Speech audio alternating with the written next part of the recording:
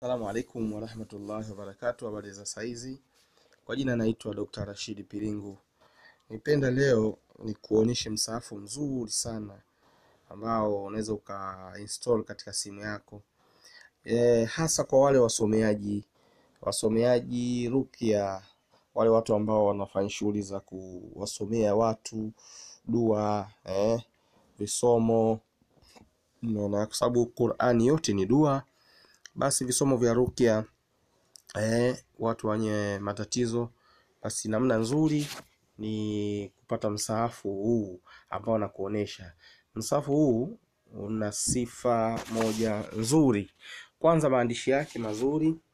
Alafu pili, msahafu huu maandishi yake yanaweza kutembea yenyewe. Kwa hiyo inakurahisishia wewe unapomsomea mtu, wewe unashika tu, yenyewe maandishi yanatembea yenyewe, yanapanda. Na msahafu wenyewe ni huu hapa. Ni hapa huu, unaona hapa, huu unaitwa Al-Quran Free. Unaingia kwenye Play Store. Ushaingia kwenye Play Store, unaandika Al-Quran Free kama hapo nimeandika.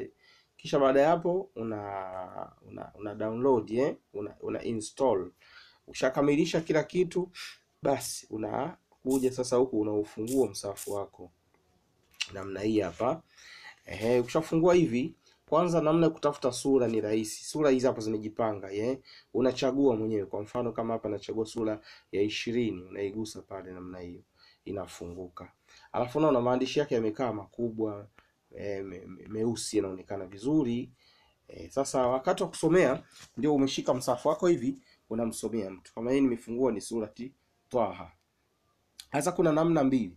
Namna ya kwanza, unapandisha mwenyewe kwa kidole hivi namna hii, Bismillahirrahmanirrahim.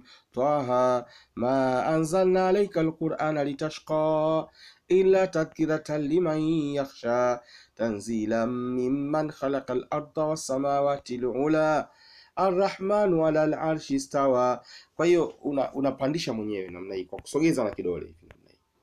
Hiyo namna ya kwanza. Namna ya pili, hapa kuna kinukta chekundu juu hicho.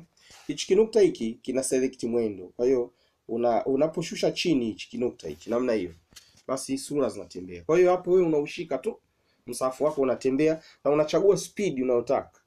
Ukiongeza mstari kuushusha chini zaidi hapa, na speed ya kutembea maandishi yafanyaje, inaongezeka. Ukiona mwendo ni mkali, unapandisha juu, unapunguza. Unatembea mwendo mdogo. Bwana, ikiwa juu unatembea mwendo mdogo. Ukishusha huko chini, angalia wewe usomaji wako unaoenda, speed yako inaenda vipi. Na unaweza ukashikilia kidole pale huku unasoma, huku unaangalia mwendo mwingi, unapunguza. Arrahmanu ala al-arshi istawa lahu ma fi samawati wa ma fi al-ardi wa ma bainahuma wa ma tahta thara. Unaona ikikupita kama hapo, unaona maneno mbi tahta thara yamepita, unapandisha juu ili kuzuia isitembee, halafu unaisimamisha, unaendelea nayo sasa huku wa in tajhal innahu ya'lamu sirra akhfa Allahu la ilaha illa huwa lahul asmaul husna wa hal ataka hadithu Musa idha ra'a naran faqala li ahli